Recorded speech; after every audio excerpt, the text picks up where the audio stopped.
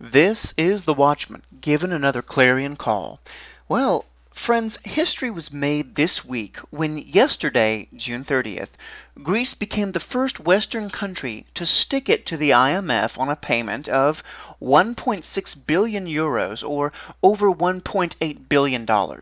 Greece is now officially in arrears. So barring some miracle, like the success of the Indiegogo campaign set up to raise the 1.6 billion euros on behalf of Greece, which has reached a whopping total of roughly 600,000 euros, this default is the real deal. Greece has also become the first nation within the Eurozone to offer a referendum as to whether or not the people should accept the Troika's terms and reforms. But what will be on that referendum? Just what exactly is it that the Greek people will be voting on? Well, for those who haven't read it yet, here is precisely the group of words, the 68 words that the Greeks will read on their ballot on Sunday. Quote, Greek people are hereby asked to decide whether they accept a draft agreement document submitted by the European Commission, the European Central Bank, and the International Monetary Fund at the Eurogroup meeting held on June 25th, and which consists of two documents. The first document is called Reforms for the Completion of the Current Program and Beyond, and the second document is called Preliminary Debt Sustainability Analysis. Those citizens who reject the institution's proposal vote no, or those citizens who accept the institution's proposal vote yes. End quote. Now, let's be clear. Even though folks like Jean-Claude Juncker have said that a no vote will mean that Greece is saying no to Europe, that's just absurd bankster propaganda to sway the vote before it even happens, okay? Because that's what they do best, right? Remember how they scared the Swiss into not repatriating their gold? A no vote doesn't mean an outright no to Europe yet. In fact, quite contrarily, Tsipras and Varoufakis have said that they intend to file an injunction to stay in the Eurozone after their default, and that legally they can't simply be kicked to the curb. Technically, they're right. Well, Syriza may plan to keep their country in the Eurozone for now, but Europe's elites and bankers have plans of their own. After all, powerful people have been stung by Syriza officials. And hear me, these bankers don't just want to influence the upcoming vote. You've got to understand something. In the minds of the pro-Eurozone elite, this upstart bunch of folks at Syriza have thrown a monkey wrench into everything. Now, other, much larger countries know that they too can stand up to the Troika. Furthermore, they've got their model of how to play their cards and hit the ECB in Brussels where it hurts the most. Syriza has embarrassed and humiliated a seemingly all-powerful technocratic swarm of kingmakers. Kingmakers who no longer possess the mantle of invincibility. Oh no, this isn't just about swaying the Greek vote. This isn't even about recouping the lost billions thus far in the ELA. This is personal. Brussels would love nothing more than to pressure, humiliate, and destroy Syriza in that same fashion. Now that this monumental embarrassment has taken place, they may feel that they have to crack the whip twice as hard to regain any meaningful face or influence in whatever time this system has left. Now, how will they do that? How will they crack the proverbial whip? Well, at this point, keep in mind, they also have to keep the ECB afloat. Remember, the ECB is on the hook for tens of billions of euros that they've injected to keep the Greek banking system reasonably functional. The only way the Greek banking system hobbled along these past 3 years was through direct intravenous injections of vast cash via the Emergency Liquidity Assistance Program, or ELA. So that begs the question, now that capital controls are firmly in place, will Europe's elites subject the Greek people to the ultimate bankster weapon, the bail-in? Will depositor haircuts take place in order to recoup those ECB losses now or later? That is the question. Dieselboom has said that Cyprus was a template for these situations, and we know that Europe has codified the future use of depositor haircuts for banks. So will they or won't they yet?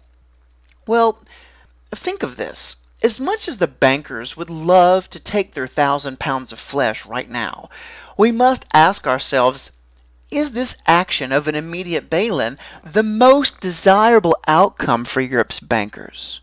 I submit that it's probably not, at least not yet. I think the most desirable outcome for Brussels and Berlin is for the two proposals to be accepted, either by the Greek state itself or by the Greek people. Now, there are now early indications that Syriza is opening up to most of the proposals that have been made. Whether or not they're serious yet, or this is another stalling tactic, remains to be seen. I think that Brussels would rather try to restore some normalcy quicker than the referendum timeline of July 5th. If Syriza is open to most of their proposals, then a bail-in scenario might possibly be averted for a little while. The ECB knows there's more than one way to skin a cat. If Syriza doesn't back down, and a no vote seems likely, at this point, remember, the polls suggest a no vote of 57% or so, then Europe could use overt threats of larger depositor haircuts as the ultimate weapon to both humiliate Syriza and sway the vote. Now, Syriza has had fairly strong support in the Greeks, and thusly, in order to break Syriza properly, the ECB needs to break the Greeks themselves. For instance, Zero Hedge has crunched some interesting figures, and it appears that it's been stated by Bloomberg that the size and intensity of the bail-in could depend upon whether the Greek default is, quote, orderly or not. Now, that's very interesting. What does the word orderly mean? Well, though we're not sure yet, as each day passes and even more of the ELA cushion is burned through, the crucial element seems to be how quickly the terms of the IMF and Troika are agreed upon. That's likely to be the key consideration as to the orderliness of all of this. The default is going to hurt Greeks. The only question is, how much will it hurt? If it is orderly and the terms are agreed to quickly, then a much smaller haircut would likely be an eventuality that would be imposed, since the amount of collateral needed would be somewhat less. Remember, though, this bail-in weapon is Europe's ace in the hole, their nuclear option, the ultimate leverage. But it only remains leverage so long as it's not used. Okay, the moment it's used, the leverage is gone. But while it's unused, it's key in influencing both Athens and the Greeks. Now, figures of 75% or 90% haircuts would equate to 37% or 55% losses to virtually every Greek bank account or pensioner. And that has a powerful psychological effect. A bail-in is leverage if it's not used. If Syriza is willing to play ball and accept the terms offered, then a later bail-in of a smaller percentage could be used at that point to recoup some of the ECB's losses. If Syriza does not play ball and goes ahead with the referendum, then the bail-in is still powerful leverage for control, as the Greeks can be reminded of their growing haircut with each passing day. We can already see the no vote slipping in the polls in Greece as this realization starts to set in. Now, I expect the pressure to mount with higher deposit haircuts floated each and every day until Greece has given in. This isn't just about Syriza or Greece now. Remember, for Europe, it's about keeping the other pigs nations in line. In the minds of the banksters, Cyprus may be the template, but Greece's fate must be the warning to all others contemplating such resistance.